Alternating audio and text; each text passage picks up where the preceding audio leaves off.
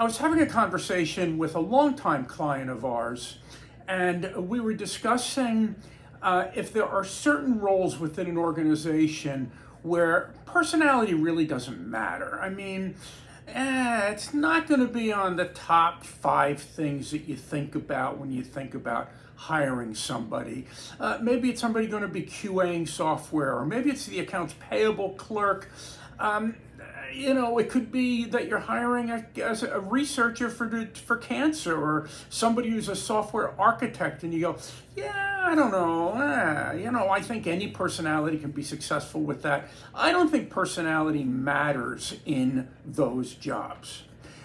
And we had an interesting discussion because I could definitely take a position that says certain roles are absolutely tied to the nature of the personality of the person.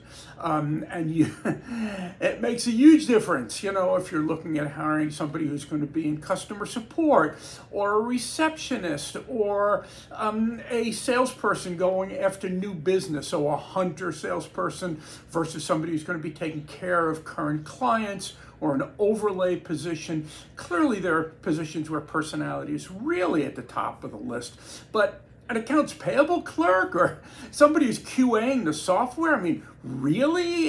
Does personality really matter? And the answer is yes.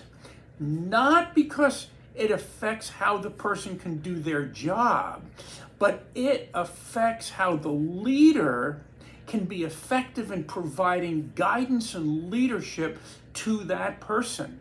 Let's face it, no matter what the job is, you want to be able to understand the nature of the person, what they're strong in, where they might have challenges, what motivates them, how to communicate with them. Those things are all really important to be able to provide an environment that will allow a person to be successful in your organization. So even when the personality is not really mundane to the job, it is mundane for keeping people on board. And it was interesting because we've had a number of clients that literally have everybody go through the profile.